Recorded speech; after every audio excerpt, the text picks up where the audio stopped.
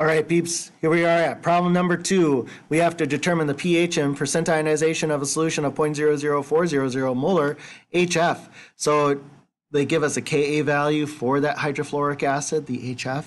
Awesome. But when I'm looking at this, the HF is not one of those 6 strong acid. It is a weak acid. So because it's a weak acid, it does not completely dissociate. I can't just use this molarity to determine the pH. Instead, I gotta go through this scheme. And the scheme is we need to start with a balanced net ionic equation. And from there, we determine what kind of problem are we dealing with. Is it just a strong acid, strong base? Weak acid, weak base? Yep, we gotta do weak acid, weak base. We're probably gonna be doing an ice table from there. We're not dealing with this weak acid or base mixing with a strong acid or base. So we don't have to do stoichiometry. Let's write out this balanced chemical equation and then go to the ice table because they give us a K value. That's very nice. And then from there we can answer these other things like determine the pH from the H plus concentration, and then determine percent ionization. We'll talk about that. So here we go. When we have HF, we're going to write out a net ionic equation for it, but this is a solution of HF. When they say it's a solution, it's aqueous, but anytime we have a weak acid or weak base, we are going to react it with water, H2O, it's liquid. Because it's weak, it's in equilibrium, so we have the forward and reverse yield signs, and when this dissociates, it dissociates into F minus, aqueous. Because that's an acid and it donates the proton to the other substance, you are left with F minus. And then because this is the other substance, and when that proton dissociates, it combines with water, we get, H3O plus, aqueous, a hydronium ion. Okay? So this is my equation. There are no spectator ions. It's all there. So no spectator ions, we're good.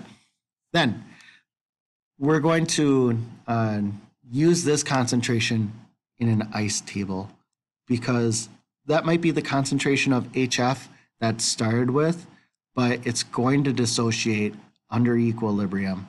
So we need to put this in here.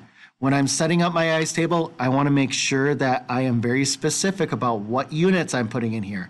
I can use molarity or moles in an ice table. I'm putting molar up here as a clue to me later on so that I know what it is that I had. And then you'll kind of see on later problems that can sometimes be really important. And because we have H2O, a liquid, no liquids are in my equilibrium constant, so I don't have to worry about it. But my F minus and H3O plus, we're going to assume that those start at 0. The H3O plus, it is technically in neutral water, 1.0 times 10 to the -7th, but it's really close to 0, much smaller than the stuff that we have here. So we are assuming that it's 0, and that's okay to do. And then for the change, we know that we're going to end up making products. So this is going to decrease by x. It's just 1x because the coefficient here is 1. This is going to add x and add x because each of these has a coefficient of 1. Then at equilibrium, we say it's 0.00400 minus x. Over here, we just have x and x at equilibrium. And remember that E means the equilibrium. So here's that stuff. Then to actually solve for this, because I want the pH, I need this concentration of H3O plus. I can figure out pH after that. I'm going to need to solve for the x, but I need to do that in means of the Ka. And when we have Ka, the A stands for acid, and this equation, I want to make sure goes along with it. Because it's acid, H3O plus or H plus needs to be as a product over here, and it is. If I had OH over here, that is not Ka, that is Kb. So Ka, you have H3O plus or H plus. Kb, that's OH minus. Yep, that's kind of what it is.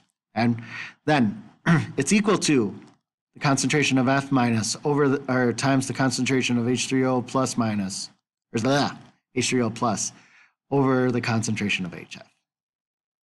There's my equilibrium expression, and now I'm putting stuff in. 6.6 times 10 to the negative fourth equals X for the concentration of F at equilibrium, X for the concentration of H3O plus at equilibrium, and 0.00400 minus X at equilibrium. So when I solve out for X, if I leave this here as minus X and try to multiply it over, you'll find that you'll get something really ugly, because then you'll have a quadratic, you'll have X squared, X over on this side.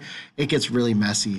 Remember that when you have an exponent for the Ka value of -4 or to the negative fourth or less, that you could probably just assume this minus X goes away.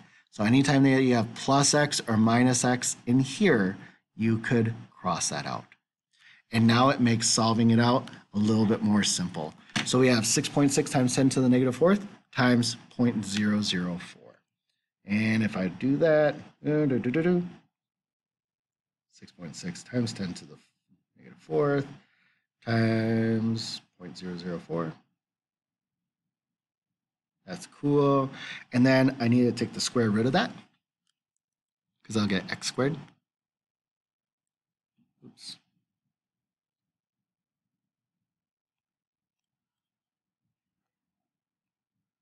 (2.64 times 10 to the negative 6, and then I got to square root that, and that's where we get 1.62 times 10 to the negative third is equal to X.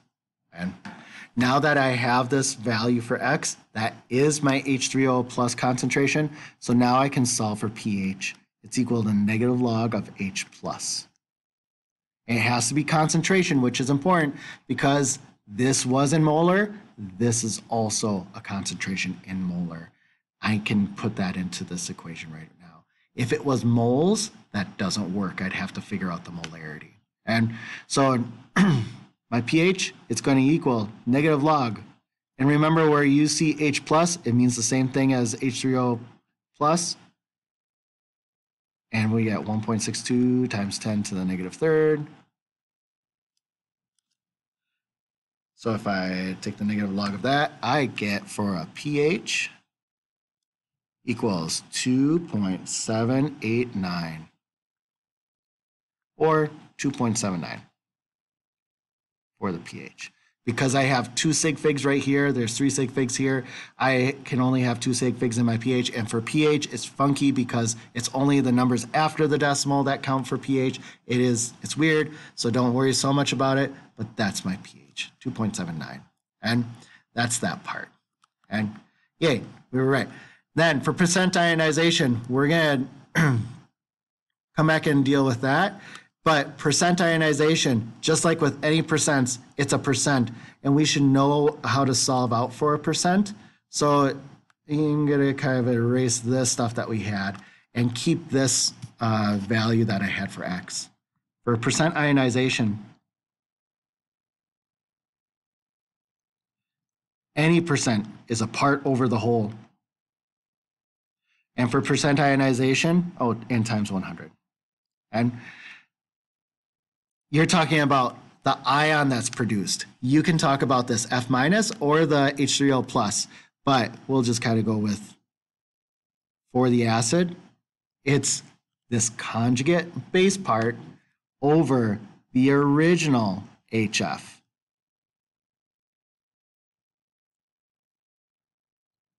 This is at equilibrium. So you're trying to figure out how much it's actually dissociating or what percent is dissociating. So my percent of A minus at equilibrium, it's the conjugate base. It's this. It's my value that I got for X. It's 1.62 times 10 to the negative third molar divided by the concentration of HF, the original. So it's not this right here. It's what we initially started with. And maybe that's probably what I should put in here is initial. Sorry.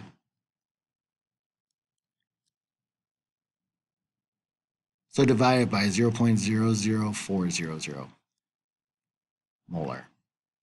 And then I multiply that by 100. If I do that, let's do that divided by 0.004 times 100. I get 40.62, but again, because I'm dealing with, this part we didn't have to do, we did do 2 sig figs in order to do that. And we should have 2 sig figs, so in this case, we just say it's 41%. And that's how you do a percent ionization. But again, if you're ever stuck on a percent, you guys know how to do percents. It's a part over the whole. You're talking about a part that dissociated over the whole thing that you put in there. And so that's kind of what you're doing. And you get 41%, right? But that's kind of how you solve out that problem. Let me know if you have any questions. Have a great day, you guys.